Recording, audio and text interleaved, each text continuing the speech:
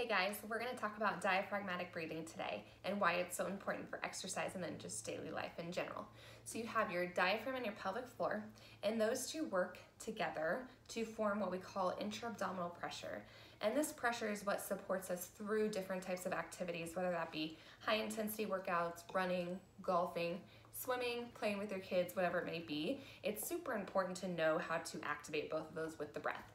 That way we can have our core really turned on when it needs to be and relaxed when it needs to be. So utilizing obliques, rectus abdominis, your transverse abdominis, which is the corset muscle of the core, and utilizing all of those into our breath to have a better breathing pattern that can be incorporated into our exercise.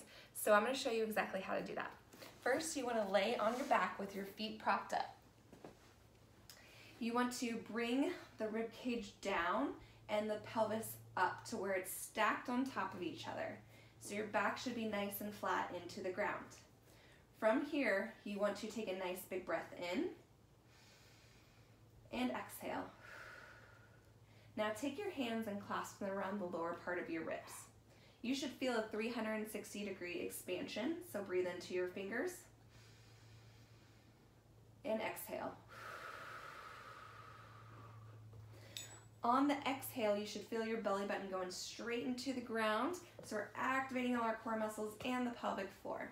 So this is what it looks like here, 360 expansion. Exhale, bringing belly button to floor.